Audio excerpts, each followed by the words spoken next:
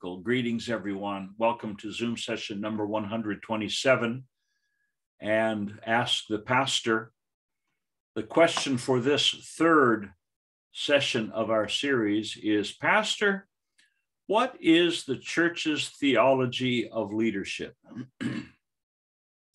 Now, hopefully, the church's theology of leadership, which is to say the pastor's philosophy of leadership, is not the approach the Savior condemned in Matthew chapter 20, verses 25 through 30, which I dealt with 2 sessions ago. Let me read that passage again. But Jesus called them unto him and said, You know, the princes of the Gentiles exercise dominion over them, and they that are great exercise authority over them, but it shall not be so among you. But whosoever shall be great among you, let him be your minister. And whosoever will be chief among you, let him be your servant. Even as the Son of Man came not to be ministered unto, but to minister and to give his life a ransom for many. I will not this evening insult you by dealing with the so-called ministries of people like Joel Osteen and Greg Laurie and Rick Warren, or any of the women preachers, all of whom are little more than religious hucksters. My focus on this series of Ask the Pastor questions is on gospel ministers. In our last Ask the Pastor session, I discussed a real shepherding style of ministry. And at that time, I noted that although it was a real shepherding style of ministry, I noted that it was just not the biblical shepherding style of ministry.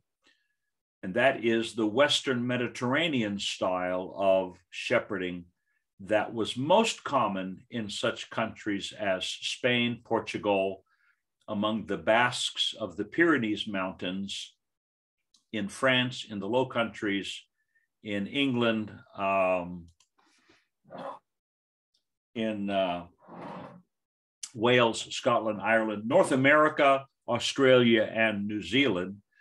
And if you will recall, the shepherds of that type and in those regions I just named invariably use sheepdogs, which, although it is shepherding, it is not the approach to shepherding that is advocated by the Savior and by the apostles.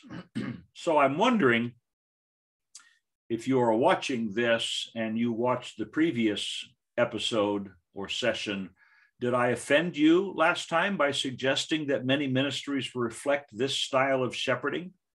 Only they replace sheepdogs that yip and nip the flock with young associate pastors that do their version of yipping and nipping at the flock. Now, I meant no offense by that, but I was nevertheless interested in an accurate depiction of far too many ministries that I have observed.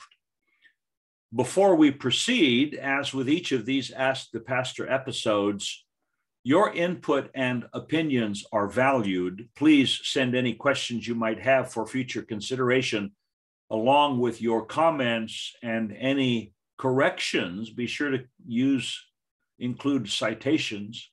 Where you think I'm wrong, show me why you think I'm wrong, and send those to pastor@calvaryroadbaptist.church, and I would very much appreciate that.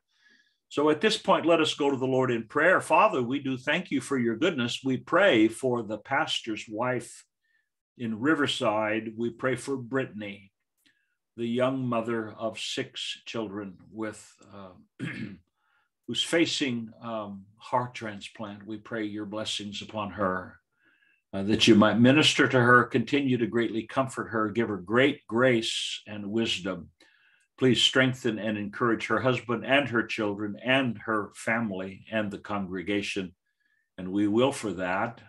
Thank you. And thank you also for blessing during this session. In Jesus' name we pray, amen. This third session, dealing with shepherding style is, I'll be dealing with Eastern Mediterranean style shepherding, as opposed to the Western Mediterranean style of shepherding that I dealt with last time. So we would ask, what is one of the chief characteristics of Eastern Mediterranean style sheep herding, such as has been practiced since the beginning in North Africa, in the Middle East, and all the way to the Indian subcontinent? If you guessed the absence of dogs, you would be spot on. I well remember my first time in Israel. I went with a group of pastors with a tour company, and they took us to Israel. We were in the company of a number of archaeologists and scientists, anthropologists, archaeologists. One guy named Jackie spoke eight languages, has a doctorate in comparative religions. And so they took us all over, and we got just a really good exposure to archaeological digs and what was really going on as opposed to what people thought was going on. One of the archaeologists was an intelligence officer in the Israeli Defense Forces as a reservist. And I remember our small group being driven to the Judean wilderness, where we encountered, not only did we have the opportunity to see a full-flown Israeli mechanized tank practices where they were shooting 55-gallon drums, and they were doing it very near the Jordan River. They wanted the Jordanians to see how effective they were in their tank exercises. And wow, was that impressive. But we also saw a young Arab shepherd who tended to his flock, just as shepherds in that region have done for thousands of years. And it was wonderful to see it. That young fellow, probably 12, 13 years of age, he led his flock of several hundred sheep. He led his flock by speaking to them.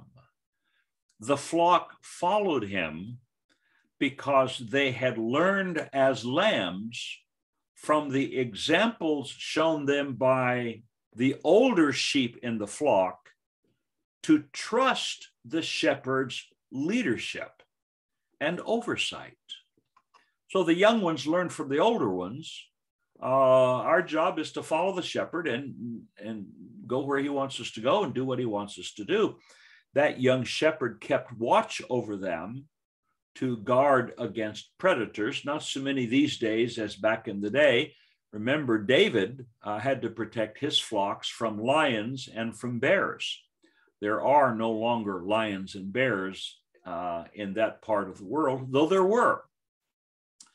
The young shepherd also performed his responsibilities of scouting the terrain in search of good pasture for grazing, which is really a challenge in the Judean wilderness. And he certainly knew where the water was to satisfy their thirst. This young fellow, I noticed, and was pointed out to me, I didn't notice, it was pointed out to me, that he also had a few goats that he tended along with his flock of sheep. But the goats, it was observed, were a bit troublesome. Goats, you see, have to be driven rather than being led as a shepherd leads a flock. And here, as I look back on that many years later, it causes me to think upon the problem that many congregations have in our day, that there are so many goats mixed with the sheep that the pastor, frequently without realizing what he's doing, adapting without giving a great deal of conscious thought to what he has to do to hold attention, what he has to do to lead, what he has to do to get done what he wants to get done. And the problem with the congregations of our day is that there are so many goats mixed with the sheep that the pastor is actually functioning more as a goat herd than as a shepherd, especially if the pastor does not cultivate a cautious eye to discern the righteous from the wicked. Think about that, beloved. It is appropriate to discern the righteous from the wicked. I mean, not with 100% certainty, obviously. Sometimes, of course, people indignantly claim that it's just unthinkable for a shepherd to attempt to distinguish between sheep and goats. The Bible says, judge not, lest you be judged. I grow so weary of that so frequently misused portion of the Bible. And they'll say, those that are more accomplished than others will say, after all, what about the parable of the wheat and the tares in Matthew chapter 13, verses 24 through 32? Obviously, the parable of the wheat and the tares shows that we should not try to discern. Let me caution you against allowing Augustine's misapplication of that parable, because what most believers do nowadays when they say, oh, we mustn't judge wheat versus tares, that is a misapplication of the parable that was foisted upon Christendom by Augustine back in the day. And he used it to justify his tolerance of the flood of unconverted people into what has come to be known since then as the Church of Rome. So don't let his misapplication of that parable throw you off. And I say this because the Savior clearly taught in Matthew chapter 7, verses 16 through 20, wherefore by their fruits ye shall know them. So we would ask, should caution be exercised? Well, of course, caution should be exercised. But if you don't think a pastor should try to cultivate some measure of discerning skill in discerning between the righteous and the wicked, how in the word are we to know who to baptize? Do you just take a person's word for it that he's a believer? The Bible speaks against that, the principle of 2 or 3 witnesses. Is a young woman supposed to just marry a guy because he claims to be a Christian? Is she left without any possible hope of discerning with some level of certainty whether or not the man who proposes marriage to her is genuinely a believer in Jesus Christ? And so we are given instruction and direction, and pastors need to cultivate a level of discernment so that they will know or have some level of confidence that the people they're dealing with are part of the flock or a herd of goats. Now, I mentioned last time that Mr. Spurgeon, the 19th century London Baptist pastor, led a congregation of more than 5,000, and he did so with 1 secretary and 1 part-time associate pastor. That was the paid staff at Metropolitan Tabernacle. Oh, by the way, Mr. Spurgeon for most of that time drew no salary. Not that pastors shouldn't be supported. 1 Corinthians chapter 9 shows that. But Mr. Spurgeon had such an income from his printed sermons that people wanted to buy for a penny and read, that he was never in need of support from his pastoral ministry. So how did Spurgeon manage to provide pastoral leadership for 5,000 people, considering that he corresponded with 200 people a week? considering that they didn't have all the technological advantages of that day that we do now, considering that he was a man who was in chronically poor health. So how did he manage all of that pastoral responsibilities? Well, keep in mind how different his ministry was and how different his congregation was from congregations today and most ministries today. Mr. Spurgeon's ministry was a profoundly spiritual ministry with leadership of a congregation of mostly converted members. That's very different from nowadays.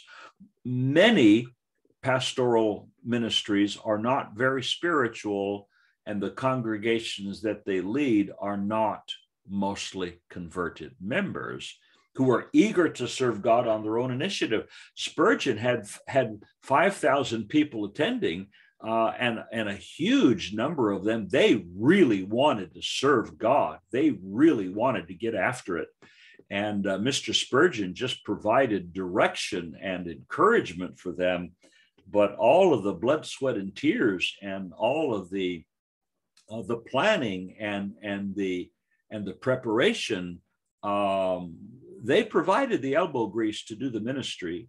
And so Mr. Spurgeon did not need a pack of young associates to coax and corral members into performing these various ministry tasks.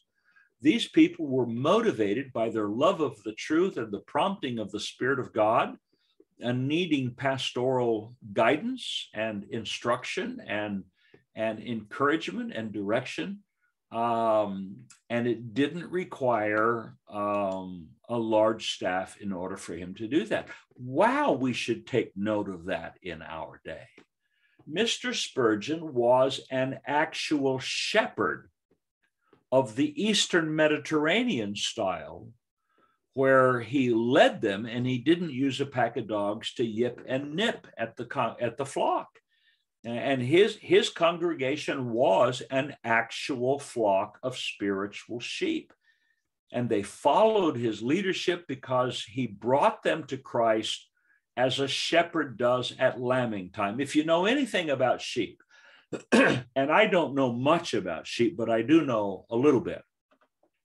I know that sheep are so thoroughly domesticated that there is an extraordinarily high fatality rate at lambing time when ewes are delivering their young lambs if the shepherds are not on hand to pull those lambs. And that's kind of pastoral ministry. Pastors have the great privilege of introducing someone to the Savior, not as a go-between, not as a mediator, but as someone who has the privilege and the opportunity of introducing the sinner to the Savior, because there's no mediator between men and God but Christ. He's the only mediator. But pastors function in somewhat of a lambing capacity. And Mr. Spurgeon did that. He was always there.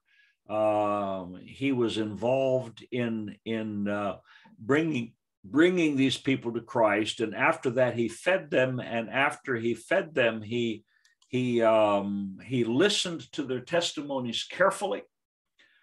He guided them through the process, bringing them in front of his entire congregation so that the congregation could hear their conversion testimonies, and then authorizing their baptism. And once they were baptized and became members of that church, then Mr. Spurgeon exercised his under-shepherd responsibilities of protecting them. And I remind you again of something that I mentioned last week.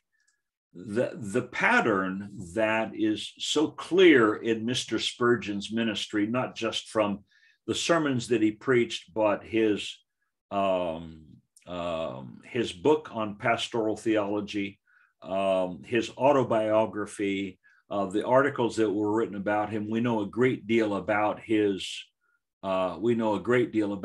ministerial practice. and we understand that his ministerial practice, he followed a pattern that was not unique.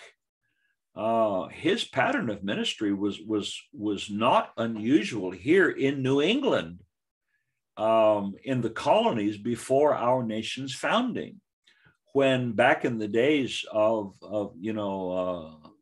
Cotton Mather and Jonathan Edwards and other New England divines, there were a number of Boston area congregations that averaged more than 1,000 people every Sunday morning in attendance. And frequently, those congregations functioned very well, thank you, with the pastor being aided by a single paid staff member. You say, well, how do you do that? Well, you have congregations of converted people. You have deacons that deek, and you have interested church members who want to lend a hand, who want to participate, who want to be of help, who want to visit, who want to minister, who want to serve. We don't have much of that anymore, because we don't have very many congregations anymore that are primarily congregations of sheep. Rather, they're so frequently herds of goats. And therefore, pastors, somewhat inadvertently, somewhat unconsciously, find themselves becoming far too pragmatic in doing what seems to work. And when they do what seems to work, they avoid getting at the root cause. Why is it that I must resort to these means to provide leadership to this group of people? Why is it that they are not responding to my shepherding? And it may be the reason they're not responding to your shepherding, sir. There's nothing wrong with your shepherding. There's something wrong with their sheeping. They're not sheep. So maybe just one aspect of your shepherding would be paying attention to whether or not those who are in the auditorium are really sheep. Well, those who come into membership via believer baptism are really believers. Those who are accepted from other congregations of like faith and practice are genuinely born again. We had something on the order of 2 years ago, had someone come to our church and was just well thought of in a very, very prominent East Coast Baptist congregation.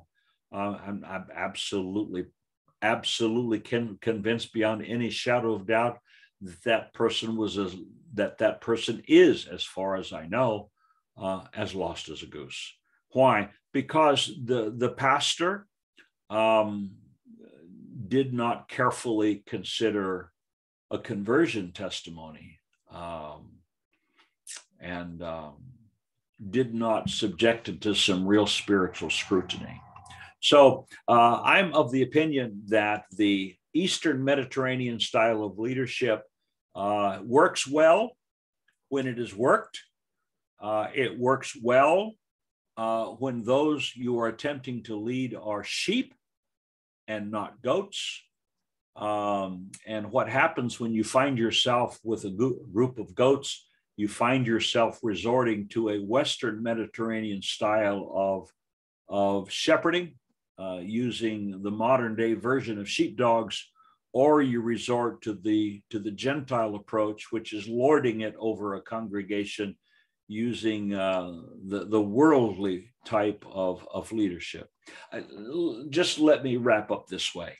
I'm convinced that God raises up pastors from time to time who are so gifted that they are quite capable of leading large flocks, and doing so without compromising their leadership style, doing so without resorting to worldly philosophies, doing so without the necessity of misusing large staffs, doing so without resorting to manipulative marketing techniques and all of that kind of thing. I call several such pastors that I know presently, I call them friends. They have significant ministries and impact, and they have very spare staff. Why? Because they're leading flocks of sheep. Because over the course of the decades of their ministries, they have been very careful to make sure that the baptism they practice is believer baptism, and those that are received into their membership are scrutinized carefully. That said, though there are some pastors who are so equipped to pastor and preside over large congregations, throughout most of Christian history, congregations that are led by spiritual leaders who employed Eastern Mediterranean style of shepherding, such as is found in the Word of God, such as was employed by the Savior, as was employed by the apostles of Jesus Christ. Most congregations throughout Christian history have not been huge congregations. And the reason they haven't been huge is because the leaders that God has provided those congregations were equipped to deal with the congregation of that size. Such a scriptural approach to ministry, which is to say the Eastern Mediterranean style, for want of a better, more descriptive phrase, you could call it biblical, because it is biblical. Such a scriptural approach to ministry is no counterpart to the Gentile pattern of exercising lordship over others that the Savior so strongly disapproved of. The Lord favored servant leaders and not bosses whose subordinates fear the threat of his scowl and disapproval, and whose church members are led to believe that spiritual conduct is conduct that pleases the pastor, rather than conduct that pleases the Savior. Neither does such an approach to ministry resemble, except superficially, the Western Mediterranean style of shepherding that relies so strongly on sheepdogs, with shepherds having little to do with the sheep of the flock week in and week out. These pastors almost never have intimate connection with a significant number of their members. I know pastors who lead in this fashion who have baptized thousands of people without a single conversation taking place between pastor and baptismal candidate to evaluate the candidate's fitness for believer baptism. These guys baptize thousands of people without ever one time having a conversation with any of them. The type of shepherding found in New Testament congregations is supposed to resemble Eastern Mediterranean style shepherding, with a comfortable intimacy being the relationship that exists between the shepherd, the under shepherd, and the individual sheep. Well, I see that I'm out of time. I will wrap this up next week by spending the entire session with two illustrations.